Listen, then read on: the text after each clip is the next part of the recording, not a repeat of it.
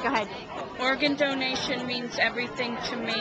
In 1992, my husband was very blessed to have received a heart and had the opportunity to spend more time with his family and friends and really enjoy every day of his life. And then in the year 2000, he was blessed again with his sister giving him a kidney. So we have been so lucky to have had him in our life for those extra 9 years after his heart transplant. He's no longer with us, but we support his memory by coming to this walk every year.